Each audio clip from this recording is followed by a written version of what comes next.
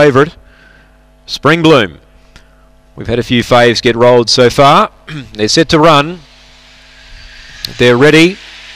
Racing, Spring Bloom away fair. Hardaway Altiva won the start. Loggy Bridge going up to join it though. Right there a length away, McKinlay running on Chatty Wacker. McLaren Missile, Spring Bloom. Gee, they're tight here. Captain McLaren and Oak Tree Wilco spinning the bend. Hardaway Altiva from Loggy Bridge. Loggy Bridge comes now though and grabbed Hardaway Altiva. Third, I think, McKinlay from Spring Bloom. They were queuing up. Chatty Wacker, McLaren Missile wide out. Captain McLaren behind them, if I haven't already called it. And it was towards the rear. Busy finish. Loggy Bridge, number 6. Runs them down.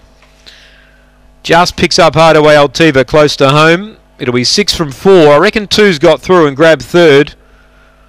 We await the placings though. It'll be 6, 4 and 2, take note. McKinlay on the rail third. Very busy finish. 5 the favourite, Spring Bloom 4th. She never got a clear crack at them. And they were really compact turning the bend. Hardaway Altiva was trying to kick, and Loggy Bridge, he just ran them down. Picks the winner up to win by half a length. Spring Bloom was slow to move. She was back in the pack. She needed some luck and she couldn't get through.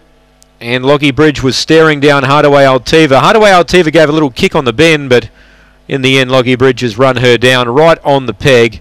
McKinlay gets out and runs third, just ahead of Spring Bloom.